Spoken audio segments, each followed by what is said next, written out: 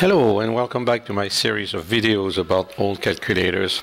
The last time I was showing you this box here, very nice box, wooden box, called the Jeffers calculator.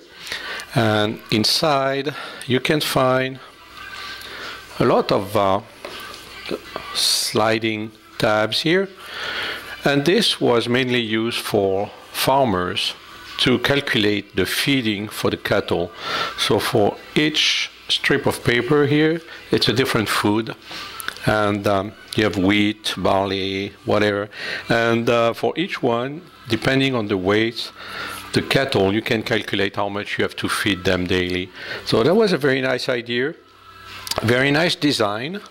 I love the box, but not very practical because, well, the farmers were not that was in the early 1900s, and the farmers would prefer using the old family method. But today I want to switch to something else and talk about slide rules. And for those of you old enough, this is very familiar. This is a slide rule. This is based on the concept that we can use logarithm for numbers. So each number can be attributed a specific logarithm, and then instead of adding the numbers, you multiply the number by adding the logarithm. Well, it's a little bit complicated when I say it, but basically the idea is that you have to select one number here, and then with this movable section you select another number, and when you look down you have the multiplication of those two numbers. This was very popular until I would say the 70s, when the small calculators, electronic calculators showed up. But before that, that was a tool used by all the scientists, engineers all around the world.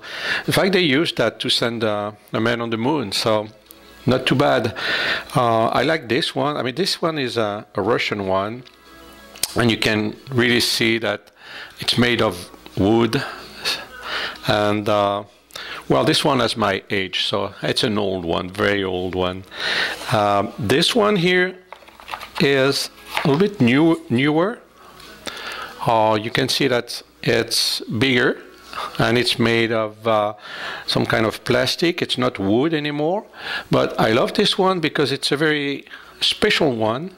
If you turn the slide rule over, you have a mechanical calculator here that you can use to verify maybe the numbers on the other side, whatever, but this is mostly for addition, and you have a couple of conversion here. But these are slide rules, and you can see that you are limited by the size of the slide rule here, maybe around 1 foot. So you can put so many numbers, and the graduation can be so much detail here, so you're limited. The next one I want to show you is an evolution from this one, and it's called a circular slide rule. So give me a minute, I'll get it. Okay, let's get it. Clean up a little bit the table, and let me show you first how it was delivered. So this is a very nice box, very 20th century. Look at the details here on the side. We don't make those boxes anymore like this. So when you open the box, you find a cylindrical slide rule, and if I take this one, so first of all, everything is made of wood, and it's a very nice feeling when you touch it. It's very nice. And when you look at the slide rule, you realize that there's a bunch of graduation here, a few tables here, and some index. So basically the idea is that instead of having 1 foot slide rule, we're going to put all the graduation around this big cylinder, and we have the equivalent of 20 feet slide rule. So then you can move this one to put a number in front of the index. You have another index here, and it's not really complicated to use it. First, you have to set a number in front of this index here. Then you have to move this index here to the 0 position, and after that you move this cylinder to the second number. So here it's not a good example, but let's say that the 0 position is here. I move this cylinder to the second number, and I have the result in front of this one. And if you look at the slide rule here, you can see that it's very well made, and you can even extend that to have more numbers, to do more calculation. And once you're done, you put it back together, you store that, and you put it back in the box where it should be. So I am missing a small component for this slide rule. It's a small holder that fits here, and it's supposed to hold the slide rule in this position. So when you look at the slide rule, it will be like this. I don't know if you can see, and I need to find this part here, or I can make it. But anyway, so a little bit of history about this one. This one is called Stanley Fuller, and I think it's confusing because you don't know if it's Stanley is the first name, or is it one guy, two guys. Well, in fact, the inventor of this slide rule is Fuller.